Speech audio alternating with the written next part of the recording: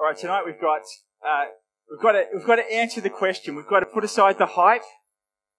There's a couple of critical questions that I need clarity on tonight. I need them to be answered. And first and foremost, and I'm going to need you to raise your hand at different points to help me get clarity in terms of the answer to these critical questions. The first question I've got for you, it's this. Which is better, Pepsi or Coke? All right, ready? So, in favour of Pepsi, raise your hand. Couple. Coke? All right, Coke it is. Next question, NCIS or CSI? All right, NCIS? CSI? NCIS, I reckon. Be very careful with this one. Apple or Microsoft? Ready? Apple?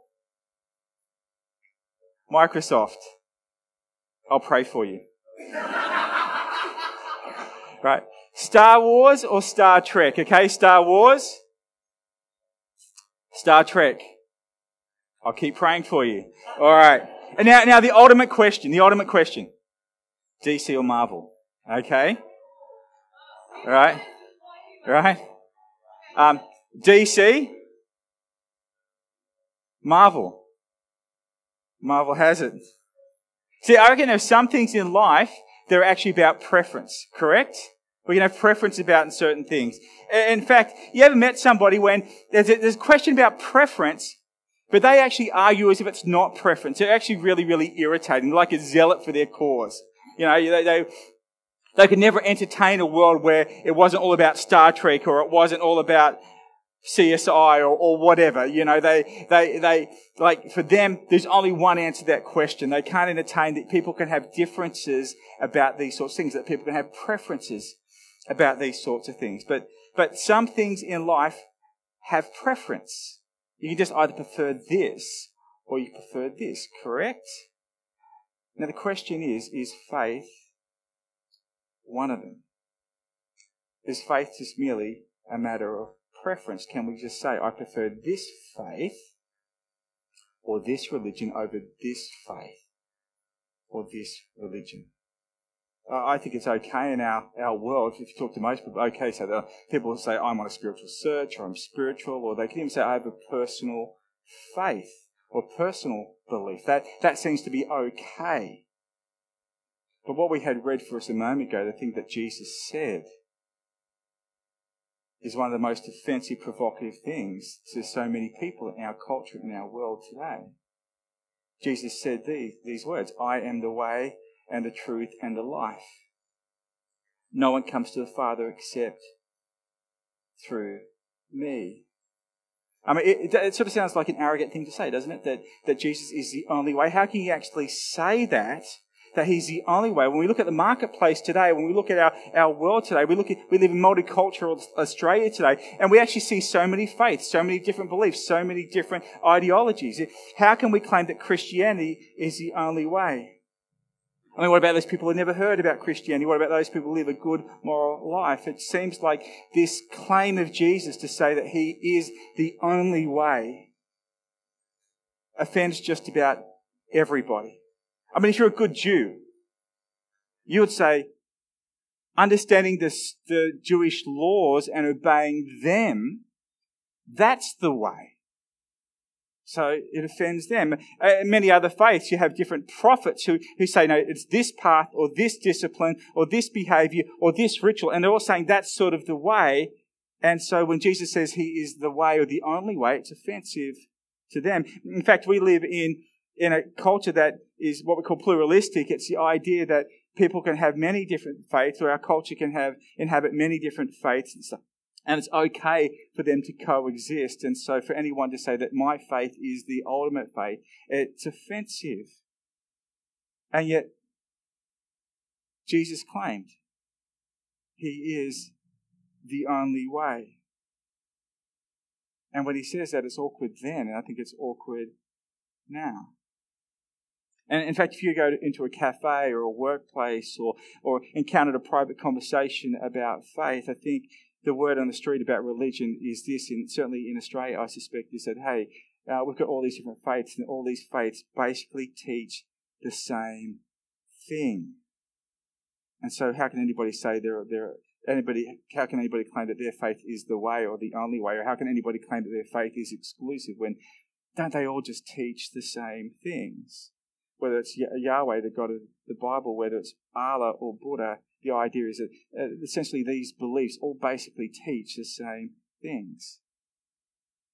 You can't claim that you've got the right way. I understand that sentiment. I don't need to be right. I don't need to prove everybody else wrong to be validated.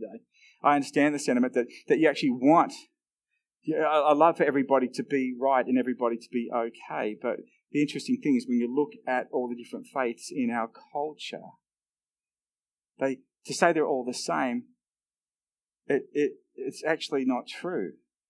If we pay close attention to what they believe, they actually believe very, very different sorts of things. For example, the Hindus, they believe there are many gods, and each god reflects some aspect of reality, but each god is real in itself, and that's sort of a Hindu belief. And then you get a guy that was a Hindu that started the Sikh faith, and he says, no, there's not many gods. There's actually only one God, and then out of that comes, or out of the same sort of region comes this sort of Buddhist faith, and it says, well, actually, we don't know that there's any one God, or in fact, that there are any gods. We actually think there are no gods.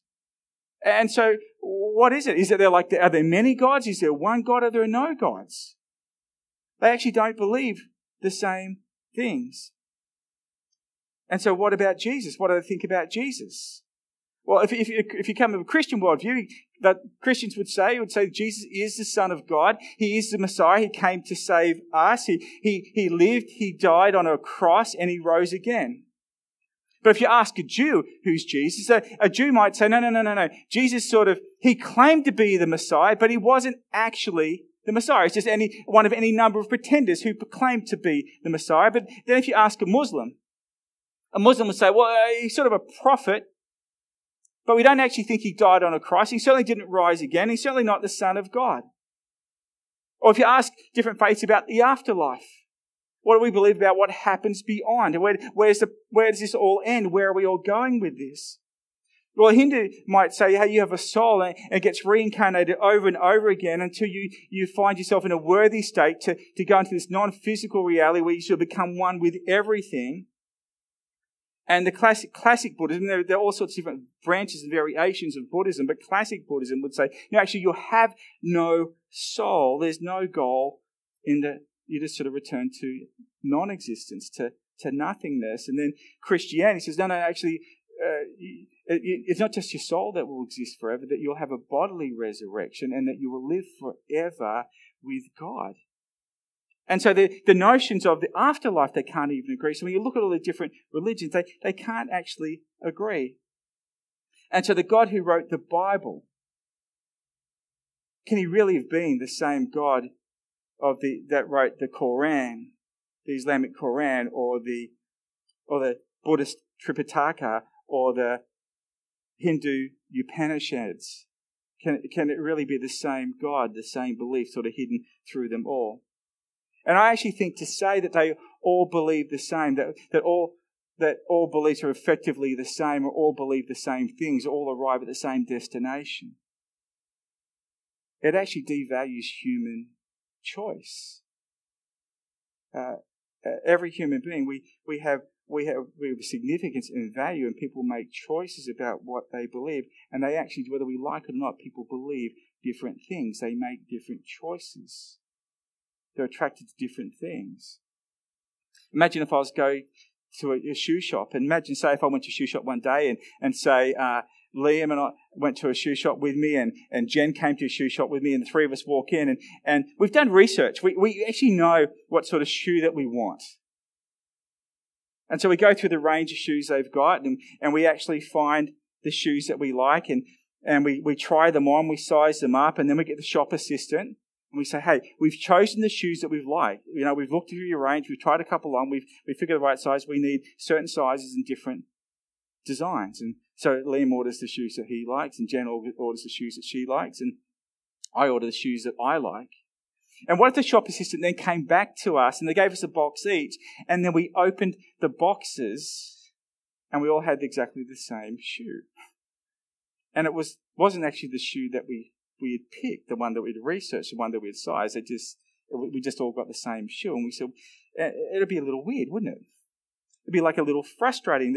We'd be saying, like, what's going on? Why are you giving us this shoe? It's not the shoe. And what if the shop assistant said to us, hey, here's the real deal. Like, we know that you like the illusion of choice and preference. We know you like all that. But the reality is, it's all the same shoe.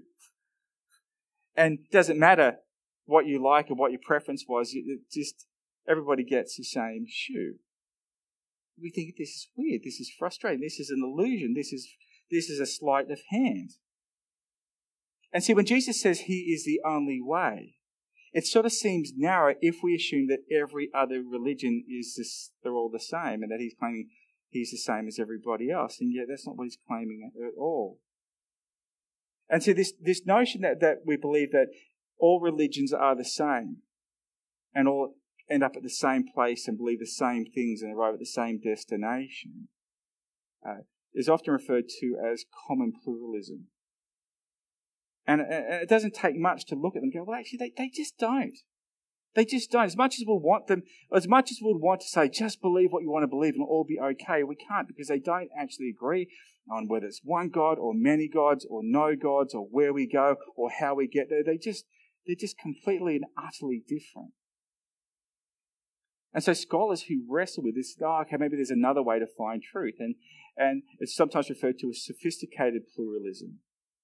And the idea is that actually maybe behind all the different religions, there is one big sort of hidden truth.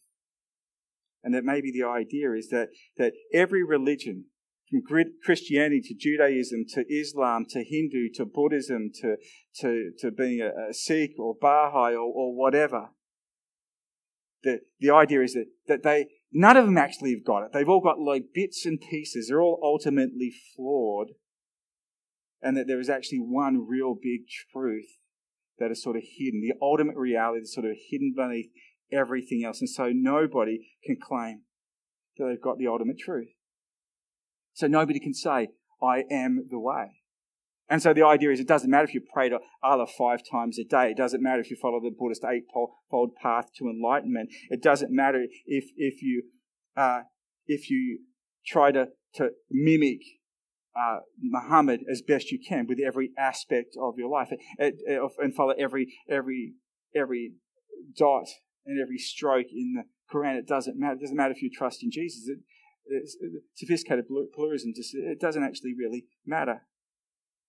There is a grand truth that can't be known. It's sort of hidden behind everything else. And so you just do your little bit of the truth, and that'll help you in some way. But ultimately, none of us can know it. And there's a really famous sort of Indian parable which tries to help explain this idea. It was very well known in India. There's one day the story of this king, and he wanted to teach his court the truth about life and about truth. And so what he did is he actually got an elephant brought into his court. And then he also sent some of his men down to the city gates and said, I want you to get 3 blind beggars and bring them up to my court. And so here he is. He's got people watching around. He's going to teach them this sort of lesson. There's the elephant there. The blind beggars come in. They're a little anxious. They're not really sure what's going on. They know they've been called before the king, but they're not really sure what's going on. And the king says to them, hey, can you describe to me what the elephant is like? And they're a bit nervous. They say, well, yeah, we're sort of blind. We actually don't know what the elephant is like. The king said, no, I want you to feel it and then describe it. And so one guy grabs the leg of the elephant and goes, oh, an elephant's like a tree trunk. It's big, it's round, it's thick, and I can sort of wrap my arms around it. That's what an elephant's like. And the other one's going, no. And he's holding the tusk. He's no. It's like a plow with the sheaths on them. You know, I can feel them. That's what it is. It's nothing like what you're thinking. It's like this. And then another one said, no. And he's holding the tail. He goes, no, it's like a long, slender brush. That's what the elephant is like. And the king, having felt that he's made his point, then tells the court that, hey, this is like truth. Truth is bigger than any one person can know. And the idea is that we are all blind beggars and we can only know part of the truth. And so the person who thinks that truth is found in the leg only knows part of the truth, and the person that's holding the tail only knows part of the truth, and that no one person can know the truth. And it's a way of pointing out, and people who tell this story say it's a way of demonstrating the folly of claiming that anybody can know the ultimate truth, and that there's actually a big grand truth that is hidden from us, and that all different faiths are just little ways of knowing parts of the grand truth. And it sort of sounds convincing. There was a guy by the name of Leslie Newbigin who was a missionary in India, and he heard this story, and then he made this observation. He said, in the famous story of the blind man and the elephant, so often quoted in the interest of religious agnosticism, the real point of the story is constantly overlooked. The story is told from the point of view of the king and his courtiers, who are not blind, but can see that the blind men are unable to grasp the full reality of the elephant, and are only able to get hold of part of the truth. The story is constantly told in order to neutralize the affirmation of the great religions, to suggest that they learn humility and recognizing that none of them can have more than one aspect of the truth. But of course, the real point of the story is exactly the opposite. If the king were also blind, there'll be no story. The story is told by the king, and is the immensely arrogant claim of the one who sees the full truth, which all the religions are only groping for. It embodies the claim to know that the full reality which relativizes all the claims of the religions and philosophies. So, I don't know if you get what he's saying, but effectively what he's saying is, hey, the story doesn't work because it assumes that nobody can actually see. Because the reality is, in this story, there is somebody that actually knows what an elephant looks like. And how wouldn't it be criminal if the one who can actually see what the elephant is like pretends that to everybody else that they don't know what the elephant is like? Surely the more humble thing is to say, I know you're struggling around, but I know what the elephant looks like. I can see the elephant. I'm trying to tell you what the elephant is like. And I know you get a sense of what the elephant is like sometimes. I know you have questions about it. And I know your experience isn't quite the same as everybody else. But I'm telling you, I can see the elephant. I know what the elephant is like. And so he's saying there is actually somebody that knows what the elephant looks like. And he can tell us what it's like. And here's the problem with sophisticated pluralism. Who's to say that the grand narrative can't be known? It's actually saying, hey, that nobody can actually see or know what the grand story is. Nobody can really know what the elephant looks like. Why? Why is that a self-evident truth? Why does that have to be so? There's no reason that it has to be so. And I understand the attraction of pluralism, the thought that I don't want to see anybody face judgment. But you see, the question of whether there are multiple ways or just one way is not simply an intellectual question, is it? It's an emotional question. Because if people don't find the way, what happens to them? And it raises the question, what's God like? When Jesus says, I'm the only way, does he really care about those who don't find him? What's the character of God like? Does God care more than us, or do we care more than God? Does he care about those who don't know life and life to the full with him? Does he just give up on some people? Does he just abandon some people? Is that the point of why he says this? So I think it's really, really interesting about why does Jesus actually say this little phrase that causes so much confusion? Why does he say, I am the way and the truth and the life? Nobody comes to the Father but by me. He's having this conversation with his disciples, and they're actually worried. Because he's told them he's about to go somewhere, and he's about to leave, and they're wondering, is he going to abandon me?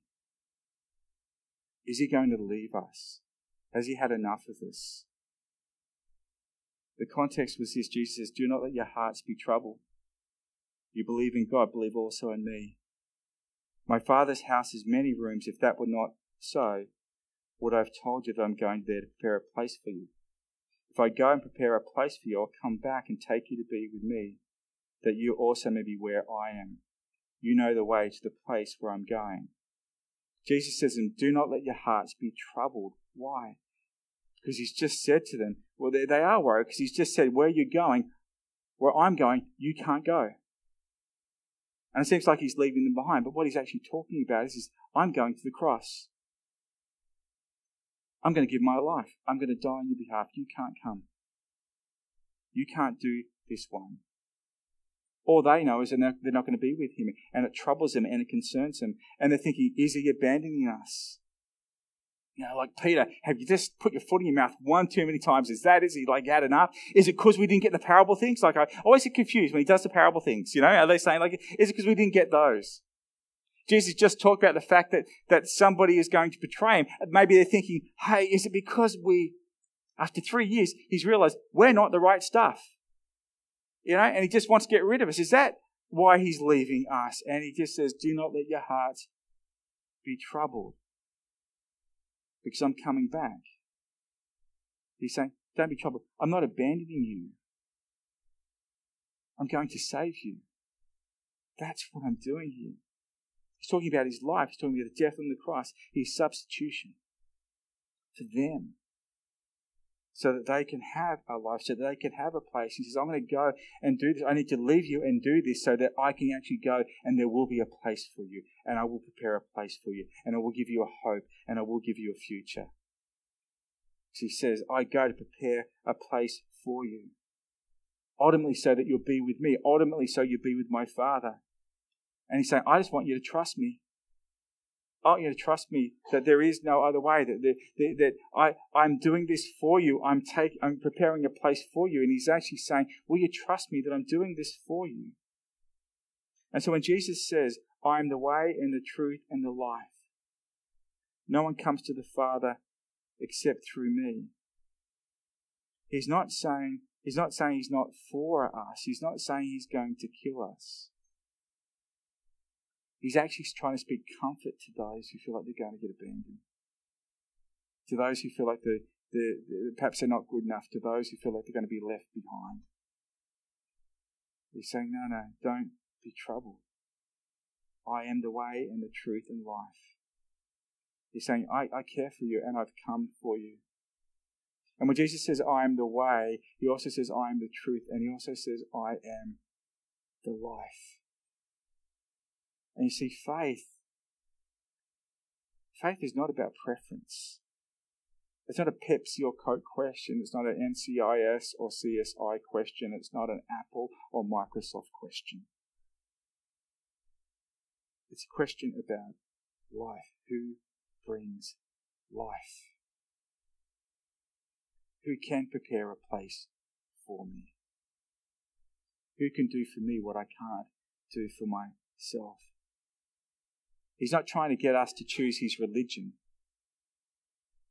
He's trying to alert us to the reality that no one else is coming. No one else is going to take this journey for you. Nobody else is going to prepare a place for you. Nobody else is coming for you. Nobody else is the way. No one else can give you life. In John 11, Jesus says, I am the resurrection and life. And there's so many other different belief systems in our world today. But they're God or gods. They're not coming for you. In Hindu belief, there's no one coming for you. You just keep cycling through over and over and over again until you get to a point where maybe you're worthy to become one with everything. Maybe.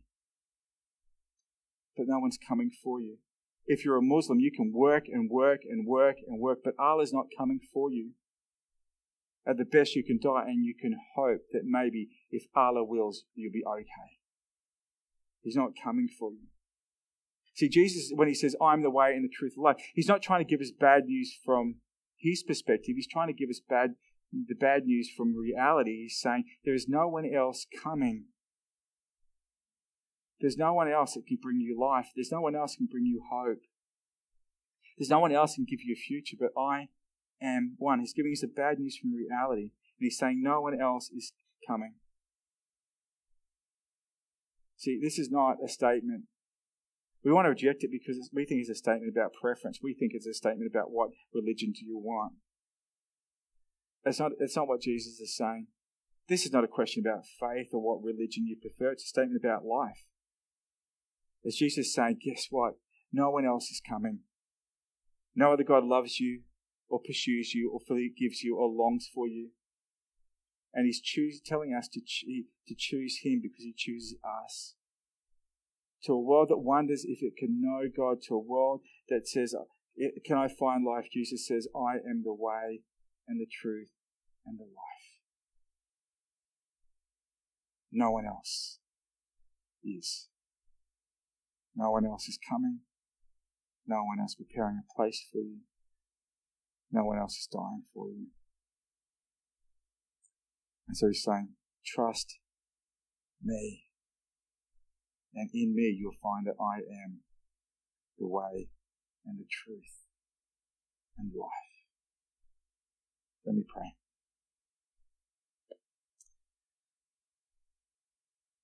Father, we thank you that Jesus did actually come for us. That he took a path that we couldn't take. He lived a perfect life and gave it up freely for us so that we could enjoy the results, the benefit of that.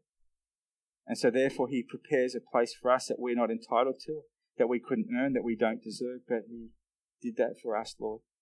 And we thank you. We thank you for what Jesus has done. Father, my prayer would be for everyone here and those that we encounter during the week, that they'll have opportunity to understand that when Jesus says this, when Jesus makes himself known, he just wants us to know. He wants our friends to know, our family to know, our school friends, our colleagues, our neighbours to know that he did indeed come for them, that he did indeed come for every one of us, that he wants us to know him, to follow him, to find life in him that we can't find in anything else. And to understand that in his sight we are valuable and precious. In Jesus' name we pray. Amen.